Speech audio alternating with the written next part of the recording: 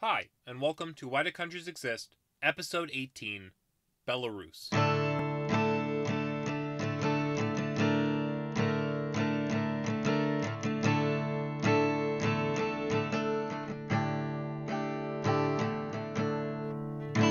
We go back to Europe and back to talking about alcohol. This week, I made krambambulia, a Belarusian honey-infused vodka with a whole bunch of spices. It was formerly a drink for just the nobility in the 18th century, but now anyone can make it at home.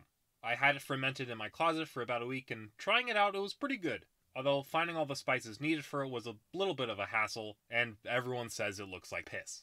But enough of my piss drink, let's talk about Belarus. The Republic of Belarus is located in Eastern Europe. It has Russia to the east of it, Ukraine to the south, Poland to the west, and Lithuania and Latvia to the northwest. Climate-wise, the country has a cold continental climate. This means winters see a lot of snow, while summers have a fairly moderate temperature. Much of Belarus is flat and forested, with marshes present in the south and east of the country. Also, they have some of the last remaining Eurasian bison left in Europe, so that's pretty cool. Population-wise, Belarus has around 9.4 million people. Most people in the country are ethnically Belarusian, a Slavic people. Around 85% of the country is Belarusian, with the south and center of the country having the highest concentration. The next largest ethnic group are Russians, with many settling in the north of the country along the border. Around 7.5% of the population is Russian. After that, you have 3.1% of the population being Polish, mainly found along the Lithuanian and northern Polish border. 1.7% are Ukrainian, found in the southwest corner of the country, along with smaller groups of Jews, Armenians, and Tatars. Now, language-wise, you would expect to see Belarusian, an East Slavic language, spoken by the vast majority of the population. However, only 26% of the population will actually speak Belarusian at home. Instead, most people will speak Russian, with 70% of the population using that as a first language. We'll get into why that is later in the episode, but right now know that Belarusian is common in rural areas of the country, while Russian is more popular in urban areas. Also, both Belarusian and Russian are official languages of the country, and many people in the country can speak both. Religion-wise, the country is mostly Christian, with over 80% following some form of Christianity. The largest branch of Christianity is Eastern Orthodoxy, with most specifically following the Russian Orthodoxy. Around 83% of the country is Eastern Orthodox. After that, you have a large Catholic minority, with around 6 to 7% being Catholic. The Catholic community is divided between Latin Catholics, who are mostly Poles, Lithuanians, and to a lesser extent Belarusians, and Greek Eastern Catholics, who are mostly Belarusian and Ukrainian. Besides Orthodoxy and Catholicism, you also have smaller groups of Protestants, Seventh-day Adventists, Muslims, Buddhists, and Jews. Irreligion is also fairly widespread in the country. They make up a wide range of the population, between 3 to 40% of the country. Belarus in antiquity was often passed through by pastoral people moving into Europe. You had early Indo-Europeans, Scythians, Huns, Avars, and Baltic people all settle in Belarus at some point. By the 5th century CE, Slavic people would begin to permanently settle in the region, mixing with the local Baltic people nearby. Starting in the late 9th century, Belarusian tribes would join with other Slavic tribes in Ukraine and Russia to form the Kievan Rus state and converted to Orthodox Christianity. This state was based around the city of Kiev in Ukraine, and was almost a quasi-federation, with many states holding a large degree of autonomy. This would include the Principality of Polsk, centered in Belarus. Polsk would grow, holding quasi-independence until the 10th century. It would become an important city religiously, with several large churches being formed in the city, and held political control over much of the Baltic tribes in the region. Conflict with other Slavic states would see a decline starting in the mid-10th century. While most Slavic states would suffer from the Mongol invasions into Europe, Belarus was mostly spared and ended up under the control of the Lithuanians. The Grand Duchy of Lithuania emerged on the scene, taking huge sections of Eastern Europe. The Lithuanians were at first pagans, but would convert to Catholicism in 1387.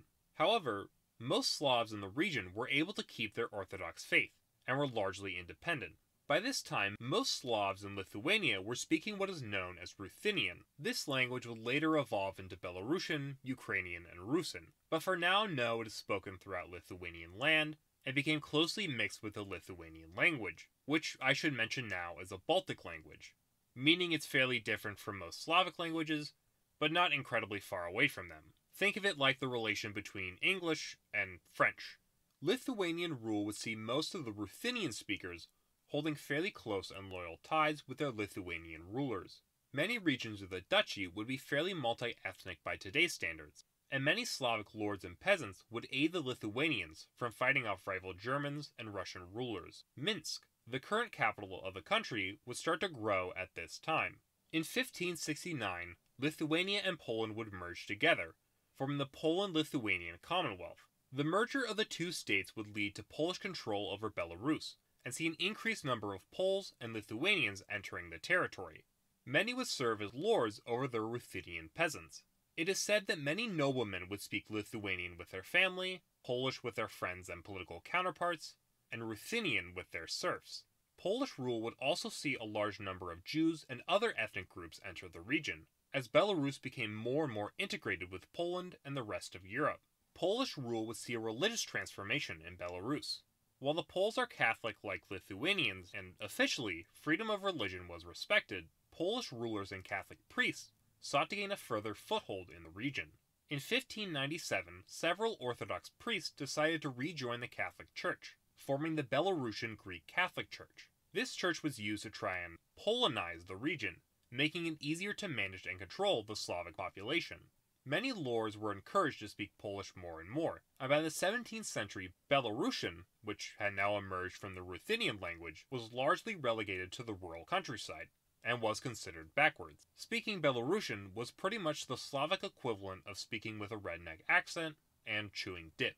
During this time, Russia had begun to emerge as a powerful state in Eastern Europe, with the Tsars and Moscow coming into conflict with the Polish-Lithuanian Commonwealth. The eastern edge of Belarus began to see more and more conflict, until 1655 when the Russians invaded.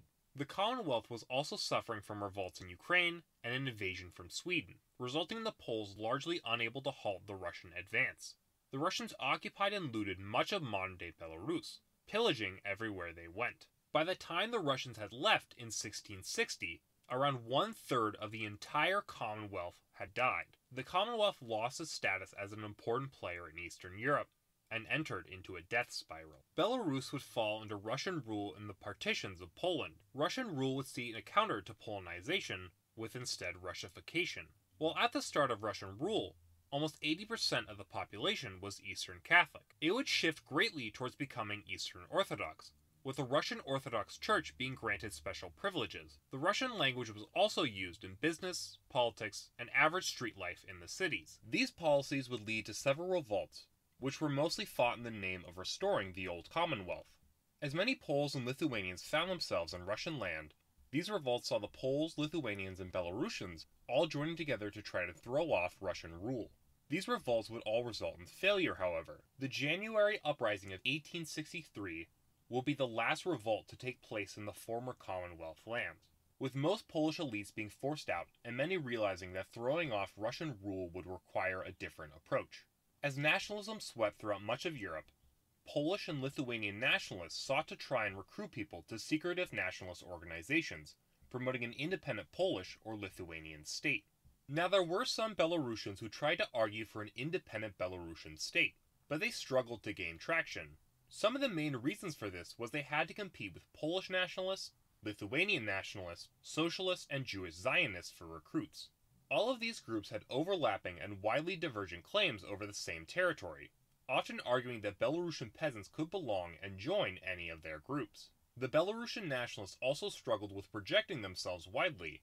While the Poles had a large emigre population that would support them with funds and propaganda, and the Lithuanians were able to hide behind their Baltic language, the Belarusians were largely rural and struggled to build a support system. Because Belarus was so close with Russia and the Russian language, which is also an East Slavic language, it allowed Russian authorities an easier time integrating Belarusian peasants into Russian society. This helped stamp out nationalist sympathies and led most anti-Russian forces to join with either Polish or Lithuanian groups. World War I and the post-war turmoil would see a surge of Belarusian culture. Most of Belarus had been captured by the Germans in 1918, after the defeat of the Russian Tsarist state. The Germans, while occupying the region, allowed Belarusian language a wide degree of use. The Germans had encouraged this surge in Belarusian identity in the hopes of building a puppet state in the region that would serve as a buffer between Russia and Germany. In the context of a communist advance from the east, the Belarusian People's Republic was formed in March of 1918. This republic was created to serve as a socialist state that encouraged multiculturalism between the Belarusians, Poles, and Lithuanians. However, this state wouldn't last long, as by 1919 all of Belarus would fall under Soviet control. The government of this failed state wouldn't disappear, however. At first, they fled to Lithuania before fleeing to Prague, Paris, and eventually Canada. The Rada today still operates as a government in exile, claiming to be the sole legitimate Belarusian government. It is the oldest government in exile in the world today. So with most of Belarus in Soviet hands, the Soviets formed the Lithuanian Belarusian Soviet Socialist Republic. This republic would serve as a Soviet puppet state in Belarus and Lithuania, and push west to spread the global communist revolution. The Soviet advance would push deep into Poland and Lithuania, but would be halted at Warsaw. The Soviets would be driven back and ended up losing all of its Lithuanian territory and half of Belarus to the Poles. By 1921, the Soviet half had formed the new Belarusian Soviet Socialist Republic, while the Polish half would form what is now known as Zachodnaya Belarus, or Western Belarus. The Soviet half of the country saw Belarusian culture actually prosper during its initial years. The Soviets hoped that by allowing Belarusian to flourish, they could gain the loyalty of the Belarusians, and possibly set the stage for future enlargement into Polish Belarus. The Soviet authorities went to work, trying to build up the country which had been devastated by war and banditry. The Soviets would build universities and schools in the country, and promote the Belarusian language to help educate the population. They would also redistribute the land to better help local peasants, and began building up the country's economy and infrastructure. Meanwhile, in Polish Belarus, the Poles had decided to counter the Soviets' attempts to appease the Belarusians by attempting to squash the Belarusians out. Thousands of Polish veterans would move into the region after being promised farmland by the Polish government. Belarusian-speaking schools and Orthodox churches were shut down, and Polish was encouraged in day-to-day life. Some Belarusians with covert backing from the Soviets sought to fight the Poles through propaganda or sabotage, but very few Belarusians would participate in anti-Polish activities. Going back to Soviet Belarus, things in the late 20s were starting to look not very good for the Belarusians. This new guy from Georgia became the head of the Soviet Union, named Joseph Stalin. And I hope he does nothing bad in world history. Surely he'll go down as a hero. However, at least in Belarus, he certainly was not an angel. He reversed many of the policies giving Belarusians greater autonomy, and began cracking down on anyone who expressed strong ethnic sentiments, and could possibly challenge Soviet rule. This would mainly end up being educated Belarusians, priests, and the Polish community living in the country. In one famous mass grave outside Minsk, somewhere between 30,000 and 250,000 are believed to be buried. Russians were brought into the country to fill leadership positions, and Belarusian returned to being the peasants' language. World War II would see massive devastation for the country. First, Belarus was reunited under the Soviets when the USSR invaded eastern Poland, supported by Nazi Germany, who also invaded Poland, in what both countries hoped would be an alliance that would last for a very long time. The Nazi and Soviet alliance would break apart a little under 2 years later. The Nazis took control of most of the country by August 1941, and would occupy the country, setting up a military government in the region that was characterized by massacres, pillaging, and violence. Belarus was famous for being a hotbed of resistance activity, with thousands of Belarusians taking up arms to wage guerrilla war against the Germans. These resistance fighters fought for a variety of reasons. Most were communists, or at least loyal enough to the Soviet Union to disrupt German supply lines in the hopes that one day the Soviet army would retake Belarus. However, you also saw Belarusian nationalists fighting for an independent Belarus against all non-Belarusians.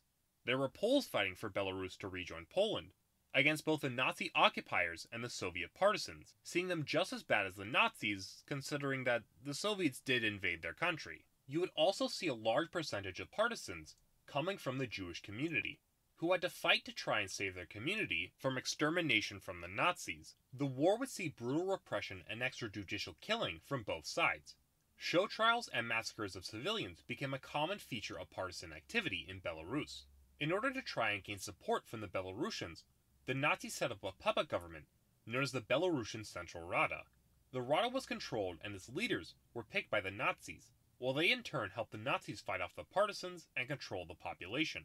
The war would see around 1/4 to 1/3 of the entire population of Belarus lost. The Jewish community in particular was hit hard, with almost 66% of the population being killed, with many of those who survived fleeing to other parts of the USSR or to Israel after the war. In 1944, the Soviets would retake Belarus from the fleeing Germans. After the war, the Soviets were forced to rebuild the country from scratch. Factories and cities were rebuilt across the country, and slowly the economy of the country began to grow. Belarus would become a manufacturing center by the 50s, and the urban population grew as more Belarusians moved into the cities, and Russians from Russia itself moved into the country looking for jobs. Belarus for the most part would experience relative prosperity during this time. However, as the years went by, more and more people began to become critical of Soviet rule.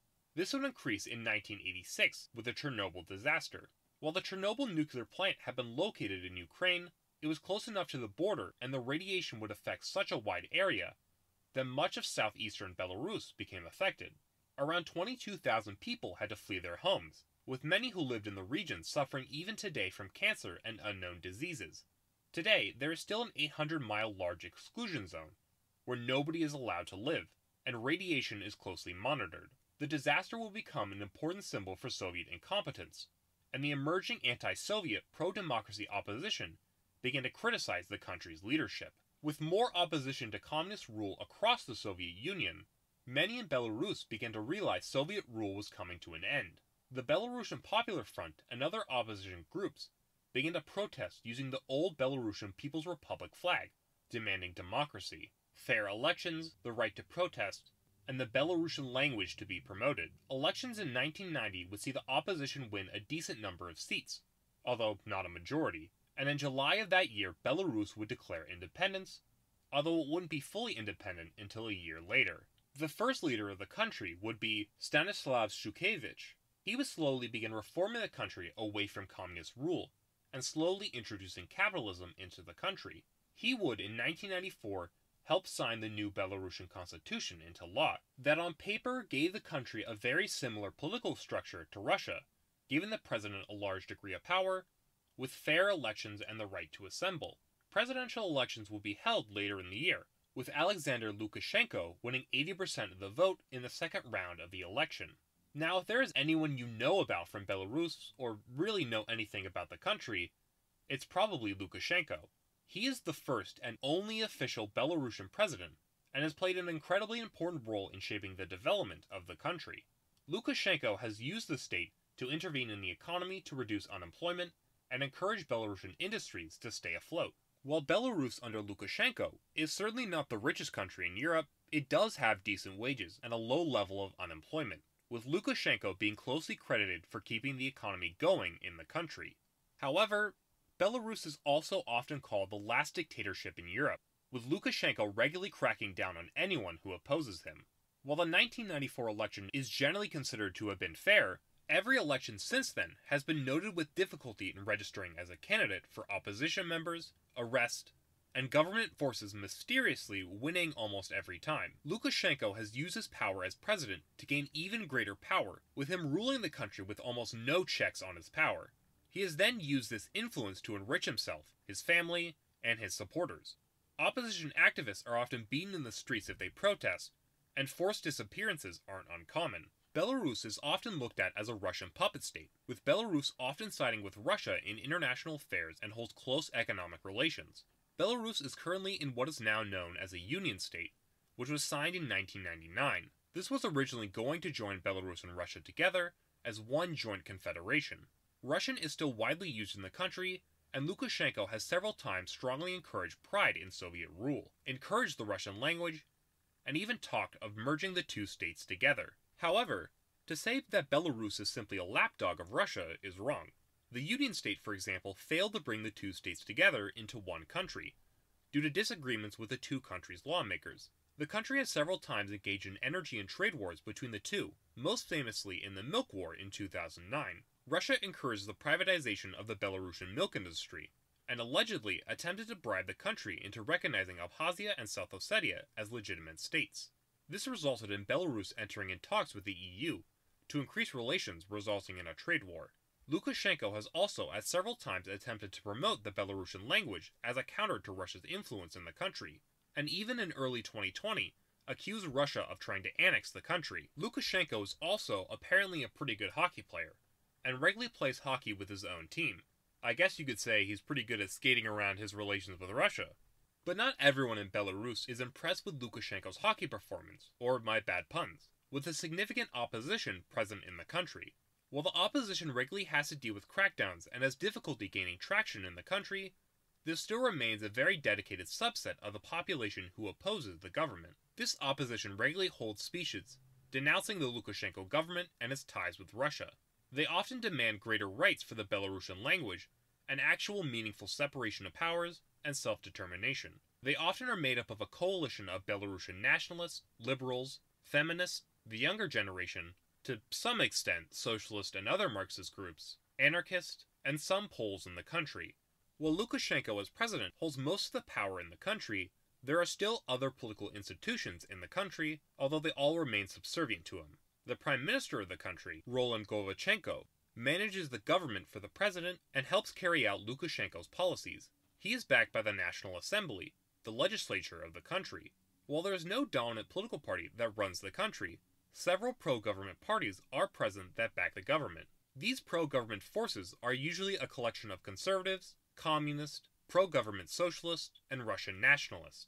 During the COVID pandemic, increasing opposition emerged around Lukashenko. He was accused by the opposition of downplaying the pandemic and not doing enough. In 2020, the country had presidential elections, with the opposition rallying around Svetlana Tikhonovskaya. Tikhonovskaya was a teacher and wife to a prominent opposition activist. When he was arrested, she decided to run for president, basing her campaign around the idea of freeing political prisoners, setting up term limits, and promoting small startups more.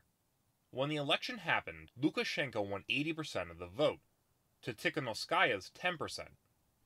Except, that's not what Tikhonovskaya claimed the results were. She instead claimed to have won 60 to 70% of the vote. She fled the country after initially being detained and began claiming to be the legitimate representative of the country. This resulted in massive protests in the country, as pro-opposition supporters flooded the streets and took to protesting. The protests are believed to have somewhere between 10,000 to 500,000 people turn up to protest for Tikhonovskaya. The government has reacted by cracking down on the protests, with tens of thousands being arrested, many being beaten or tear gassed, and over 4 people dying. While the protests are still ongoing, it has tapered off in 2021, with protester fatigue setting in.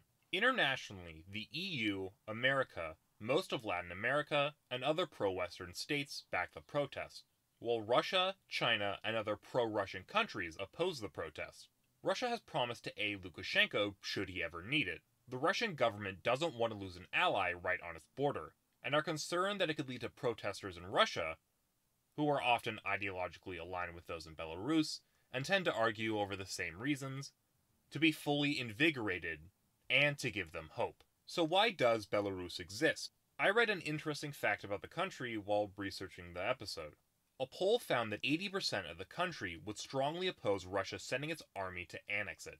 But that same poll also showed that the same number of Belarusians wouldn't do anything about it, except maybe complain to their family and friends. Many Belarusians are quite frankly apathetic to the situation around them, and this has led to other states and people to dictate what happens to them.